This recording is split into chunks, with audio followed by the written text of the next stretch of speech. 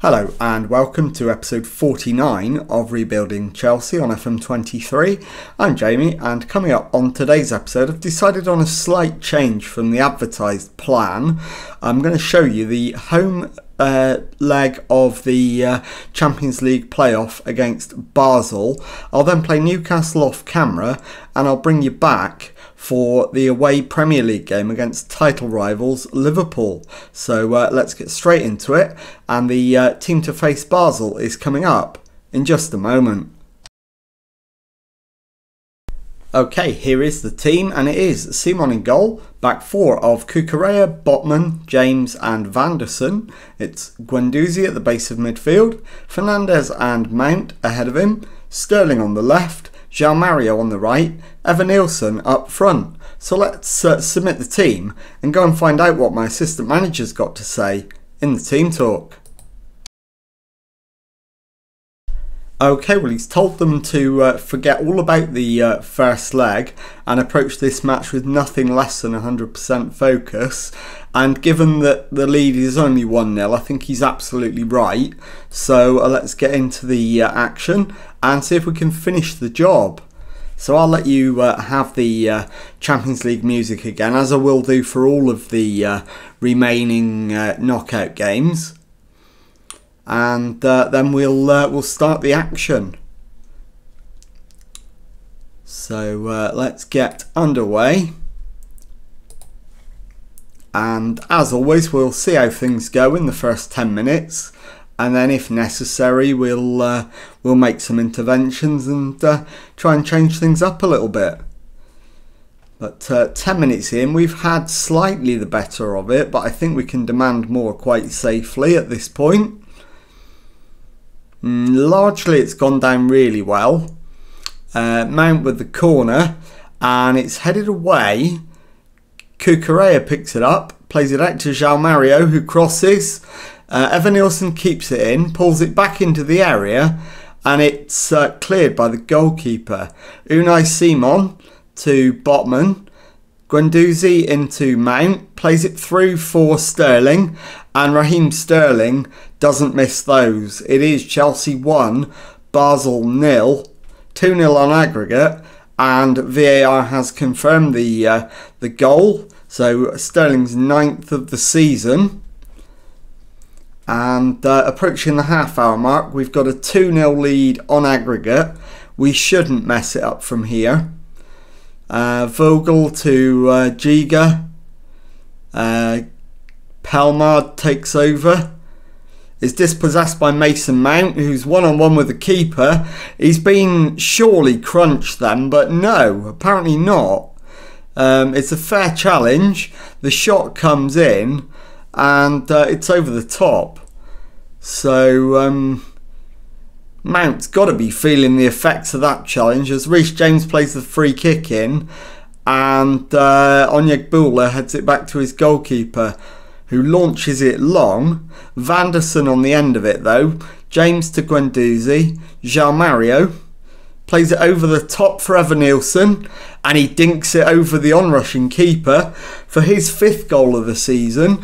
It's 2-0 on the night, 3-0 on aggregate. We've got 9 minutes to go till half time, so we should be absolutely home and hosed at this stage. Botman picks up the loose ball, finds Vanderson, plays it into João Mario, who breaks down the right hand side, checks back, finds Vanderson, infield to Mount, further into Enzo Fernandez, Guendouzi to Cucurella, who cuts it back, and Evanilson with the finish. And it is Chelsea 3, Basel 0 on the night, 4-0 on aggregate, and surely now that is job done. So that is just about, there is the half-time whistle. 3-0, 4-0 on aggregate. We can be well pleased with that as a first half, and that's what my assistant manager has basically said. So let's go and remove the 3 complacent players from the lineup. Vanderson needs to come off. So we'll put João Mario to right back. So Vanderson, can come off, and we'll bring on Neres. We will take off Guendouzi and bring on Thuram. In fact, no, Thuram's complacent himself. Guendouzi might have to stay on, in fact. Neres is the wrong choice as well, so I'm going to completely change the substitutions. So Vanderson is going to come off, and coming on is going to be Abde. And I think I'm going to leave it at that for now. So just the one change in the end, despite my threats of mass substitutions. Not going to happen this time. And it is Fogel with the throw-in to Onyegbula. Fogel launches it, but Botman's under it. Finds Abde, plays it into Evanilson.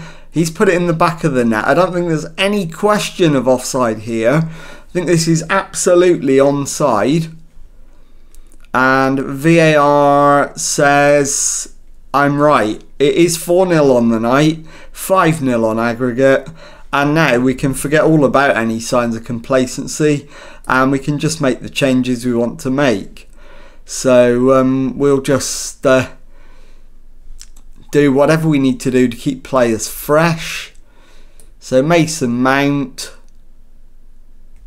for Thuram, Fernandez for Simons,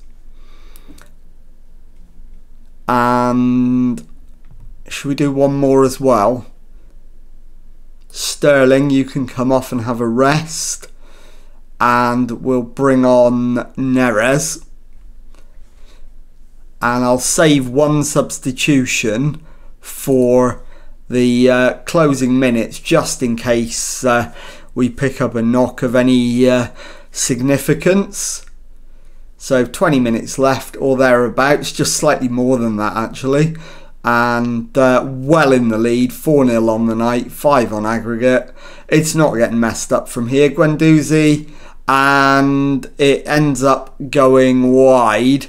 So big chance goes back in, but at 4-0 up, we can live with that. Evanilson's got himself a hat-trick and is now tiring rapidly.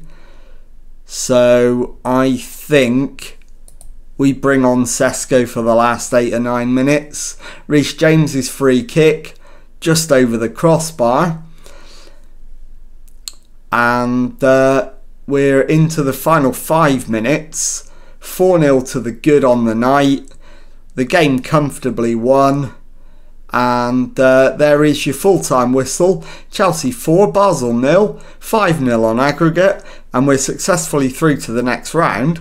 So I'll go and play Newcastle off camera, and I'll bring you back for the Liverpool game in just a moment. Okay, well, we managed a 4-1 win off camera away to Newcastle in the Premier League, and it's now time for a trip to Anfield to face title rivals Liverpool. The team for this one: Unai Simon in goal, back 4 of Wijndal, James, Silva and Vanderson. It's Guendouzi at the base of midfield, Simons and Thuram ahead of him, Sterling on the left, João Mario on the right, and Benjamin Sesko up front. So let's submit the team and go and find out what my assistant manager's got to say. Okay, well, as you can see, he has decided to emphasise the credit given by the media. We've been playing well and deserve that credit, so putting on a worthy display would be lovely. So let's see if we can do that, and let's get into the action.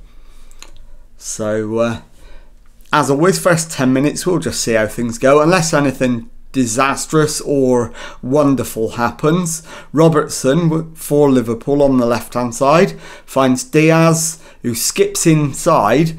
We managed to get that first attack away, but it falls to Alexander-Arnold, And he's managed to go round his man, gets the cross in, but Simon intercepts it. And the highlight comes to an end, thankfully. We're down at the other end now with Reece James over a free kick. And he's put it wide. So difficult, but should have probably done a little bit better than that. Ventador to Alexander-Arnold for Liverpool, into Salah, who's forced backwards to Ventador, into Rice, who finds Darwin Núñez. Alexander-Arnold down the right wing, pulls it back to Fabinho, but Guendouzi's taken it off him, finds João Mario. Vanderson on the right, plays it forward, and Sesko's never getting that. Van Dijk comfortable. Robertson plays it back to Van Dijk. Robertson again, forward to Luis Diaz. Darwin Núñez's ball over the top for Salah, who's in and scores. And it's Liverpool 1, Chelsea 0. So this was a must not lose game. We need to demand more. We cannot lose this. A draw, not disastrous. A win would be wonderful. A draw is not disastrous. So let's see if we can manage to get a goal. But we've given it away to Fabinho. And he's crossed it in. But Wijndal clears it straight at Fabinho though. And it's knocked away from Diaz, but he gets it back himself. Cuts inside. Thuram wins it back. Simons to João Mario. He's given it up to Robertson. And Liverpool are on the attack again. Ventador to Salah. Back to Alexander-Arnold. Salah again. And he's done it for a second time. Mohamed Salah makes it Liverpool 2. Chelsea 0. He's come back to bite his old club again.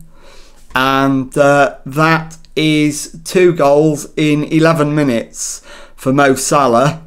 Ventador plays it across. Silva collects, finds João Mario over the halfway line. Plays it infield to Thuram, but it's given away. Thuram wins it back. Plays it in for Sterling. And the former Liverpool man returns the compliment. And he's scored a goal against his old club. It is Liverpool 2, Chelsea 1. So we need one more goal to really put the cat amongst the pigeons. If we could get a second goal, that would put us well in the title race again. Well, we still are. It's still in our own hands even now. Sesko's in, can't beat the keeper, but we do get a corner out of it. No, we don't, because he's offside. And it's Kanate with the free kick. Plays it forward. And Sesko's won it back, feeds Sterling. Sterling plays it back to Thuram, who finds the back of the net. And that is 2-2. So we'll see the effect that has on the league table in just a moment. And it should, I think, in fact it's left all three of us tied on 57 points, with Liverpool having played a game more than us and Arsenal. So it's not 100% in our own hands at the moment. But if we were to go on and get a winner, it would absolutely be in our own hands going into the closing stages. The assistant manager's happy. I'm happy with the last 20 minutes of that half. Benjamin Sesko is nervous and not playing that well.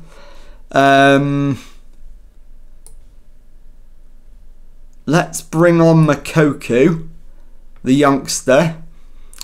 And let's also take off Silva for Doria. And I think actually we take Sterling off and let's bring on Evan Nielsen on the left. And we'll leave 2 subs for the second half. So let's see if we can go on and complete what would be a famous turnaround away at Anfield. we've done really well to get it back from 2 down. So let's encourage the boys rather than firing them up at this stage. Vanderson, I think, needs to come off due to fitness. But we don't have a right back on the bench, so that's a slight problem. If we've got a centre back, we could move Reece James across. We do. We've got Levi Colwill, who can play centre back. So once that change is made, we'll shift them around. Van Dijk to Venturedor. Vanderson's won it back. João Mario to Vanderson again. Thuram picks up the forward ball, plays it back to Vanderson. He needs to get the cross in. He has. It's headed away. Falls to Guendouzi, who feeds João Mario. Canate is beaten, and but he gets back to make the block, and we'll get a corner. So we'll make the switch after this corner. Reece James with the ball in, and it's headed behind. So Colwill will move to centre back, and he can play, yeah, left centre back suits him, so that's fine. And that leaves me one more change to try to force the issue. João Mario needs to come off, and I'll bring on Abde. I was going to bring Mathis Tell on for a stint, but injuries have prevented that. Evan Nielsen on the left hand side plays it out to Veindel, who plays it to Evan Nielsen again. He's crossed it for Makoku, and he shoots wide. So let's encourage the lads again. Alexander Arnold back to Canate. Bashatic. Thuram has the ball. Comes forward, finds Abde. He plays it into Evan Nielsen. The ball's ended up in the back of the net. And there is a question mark over offside. I'm genuinely not sure on this one. The goal's given. We lead 3-2. So at this point, we're going to go attacking. There's less than 5 minutes left. And as you can see, as it stands, we go into the next match, top of the Premier League. So there it is, Liverpool 2, Chelsea 3. I'll be back in a moment to confirm that league table and tell you what's coming up on the next episode. Okay, here it is then, confirmation that with 27 games gone, we are top of the Premier League, 18 wins, 5 draws, 4 defeats, 59 points on the board, 2 clear of Arsenal, who have also played 27, and 3 clear of Liverpool, who've played 28. So let's have a look at when we're going to come back. And at the moment, I don't know who we've got in the Champions League round of 16. So I will probably show you both legs of that. But if not, I'll show you the second leg and the game against Everton. So if you've enjoyed that, please leave a nice thumbs up on there for me. Subscribe to the channel for Monday to Friday Football Manager videos. Thank you very much indeed for watching, and goodbye.